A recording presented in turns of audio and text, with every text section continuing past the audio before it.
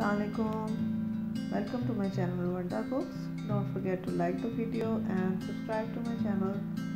आज जिस डिश मैं आपके साथ शेयर कर रही हूँ वो है फ्रूट ट्राइफल की। बहुत ही झटपट बनने वाला मीठा है। मैंने ये डिश सबसे पहले अपनी अम्मी के हाथ की खाई और ये मेरे बचपन की फेवरेट डिश है। ये डिश पहले हमें शादियों में भी नज़र आती थी, जहाँ किसी के हाथ कस्टर्ड आता था और किसी के हाथ जेली और किसी के हाथ कोई केक का टुकड़ा भी आ ही जाता था। लेकिन अब आप इसे अपने घर में बनाएं और तीनों चीज़ों के इकट्ठा मज़े लें। इसके इंग्रेडिएंट्स मैं बताऊं पहले आपको। चीनी ली है मैंने 4 टेबलस्पून, कस्टर्ड पाउडर लिया है मैंने 2.5 टेबलस्पून, एक सादा केक मैंने लिया है बड़ा और एक 10 फ्रूट का पैकेट लिया है और एक जेली का पैकेट लिया है। इसके अलावा मैंने दूध लिया है 2.5 ग्लास की फुल क्रीम। सबसे पहले हम अपनी जेली तैयार कर लेते हैं। मैंने एक बाउल में अपना जेली पाउडर डाला है सारा और मैंने 2 कप पानी उबाल के रखा हुआ था।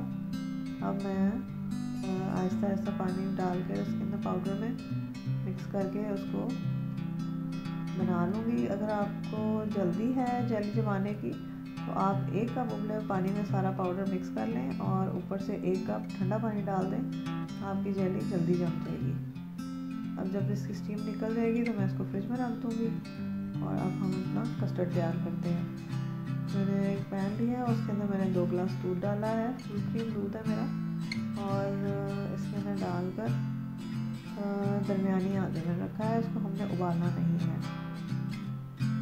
थोड़ा सा दूध गर्म हो गया तो मैंने इसमें 4 टेबलस्पून चीनी डाल दी है। आप थोड़ा मीठा ज़्यादा खाते हैं तो इसमें 1-2 चम्मच बढ़ा भी सकते हैं।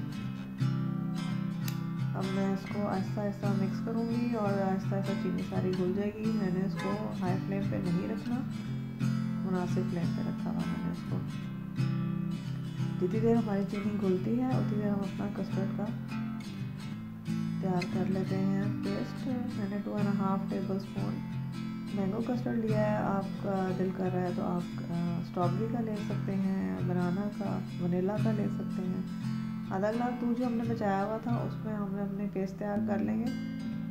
ये देखिए मैं आहिस्ता आहिस्ता उसमें दूध मिक्स कर रही हूँ। दूध आपका रूम टेम्परेचर का होना चाहिए या ठंडा होना चाहिए। गर्म दूध के अंदर कस्टर्ड पेस्ट नहीं बनेगी और वो थिक होके गाढ़ी होके लम्स बन जाएंगे उसके। ये देखें मैंने बाकी भी दूध उसमें डालकर हमने बना लिया है पेस्ट अपना। और अब हम दूध में हमारी चीनी घुल चुकी है। इसमें हम आराम से अपना कस्टर्ड पेस्ट जो हमने बनाई थी तो वो उसमें शामिल करना शुरू कर दिया।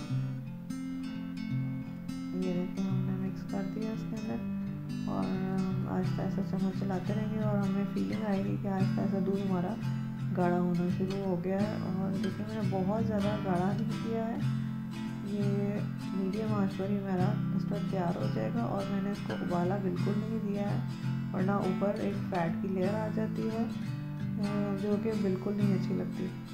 हमारा कस्टर्ड तैयार हो गया, मैं चूल्हा बंद कर दिया है और मैं अब इसको एक बाउल में निकाल लूँगी ताकि जल्दी ठंडा हो जाए, उसकी स्टीम भी जल्दी निकल जाए। और मैं इसको गाढ़े चम्मच चलाती रहूँगी ताकि इसके ऊपर एक जो फैट की लेयर बन जाती है वो ना जमे।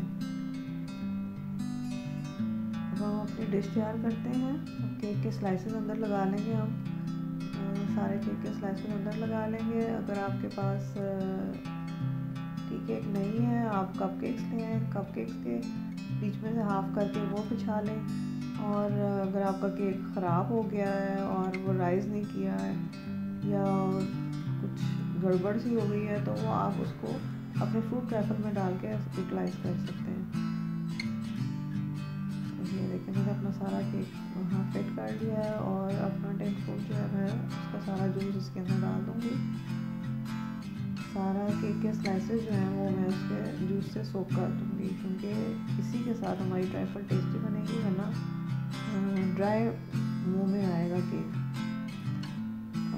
आपके पास टेस्ट नहीं है तो आप 5 टेबलस्पून चीनी और हाफ ग्लास पानी डालकर चीनी मिक्स करें अच्छी तरह और उससे अपना शीरा सा बनाकर उससे अपना केक को आप सारा सोक कर सकते हैं। अब मैंने बाकी वो टिन का जो फ्रूट था वो भी डाल दिया ऊपर। अगर आपके पास फ्रेश फ्रूट है तो छोटा छोटा बारीक काटा हुआ केला, सेब, अंगूर आप कुछ भी डाल सकते हैं इसके ऊपर। वो चीज़ें डालें। और वैसे फ्रेश फ्रूट अगर डला हो ट्राइफल में तो उसका बहुत ही लजीज टेस्ट आता है। देखिए मैंने सारा अपना जो टिन फ्रूट है वो फैला दिया है इसके ऊपर। और अब इसके ऊपर मैं कस्टर्ड डालूँगी। ये देखिए मैंने सारा डाल दिया, सोक हो गया। अगर आपके पास जूस का डब्बा पड़ा हुआ है तो आप खाली जूस डाल के तो उससे भी अपना केक को सोक कर सकते हैं। कस्टर्ड हमारा बिल्कुल रूम टेम्परेचर पे आ गया है। अब मैं इसको अपने फ्रूट के ऊपर डाल दूँगी सारा।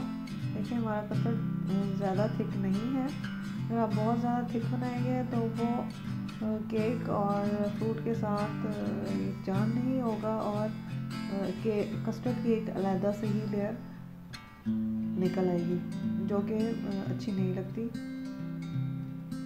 देखिए मैंने अपना सारा कस्टर्ड जो है उसके ऊपर फैला दिया है। और बिल्कुल हमारा रूम टेम्परेचर का था कस्टर्ड और बिल्कुल भी गर्म नहीं था। अब हम इसको फ्रिज में रख देंगे। और मैंने अब घंटे बाद इसको फ्रिज से बाहर निकाला है। लेकिन उसकी लेयर सेट हो चुकी है और हमारी जेली भी जम चुकी है। जेली को हमने छुरी से कट लगा कर क्यूब्स बना लिए और अपने कस्टर्ड के ऊपर हम इसको फैला देंगे। अगर आप अपना कस्टर्ड को सेटल नहीं होने देंगे और फ्रिज में 1 घंटा आधा के लिए नहीं रखेंगे तो सारी जेली आपकी कस्टर्ड के अंदर ही दब जाएगी और नीचे बैठ जाएगी। और ऊपर इस तरह जिस तरह मैं बिछा रही हूँ एक लेयर उसकी लेदर से नहीं बनेगी। आप अपनी जेली 2-3 रंगों की भी डालकर उसको ज़्यादा प्रेजेंटेबल बना सकते हैं। देखिए कितना टेस्टी और खूबसूरत लग रहा है। तो हम इसको अपने बाउल में डालेंगे। मैं आपको बाउल में डाल के दिखाती हूँ। देखिए हमने निकालेंगे तो ये हमारा कस्टर्ड की लेयर केक के साथ ऐसे मिली हुई है और साथ हमारी जेली भी उसके ऊपर बहुत ही खूबसूरत और टेस्टी लग रही है। बहुत ही यमी डिश है और आप इसको ज़रूर ट्राई करें और अपने घर वालों को भी टेस्ट कराएं। उम्मीद है कि आपको ज़रूर पसंद आएगी। अल्लाह हाफ़िज़।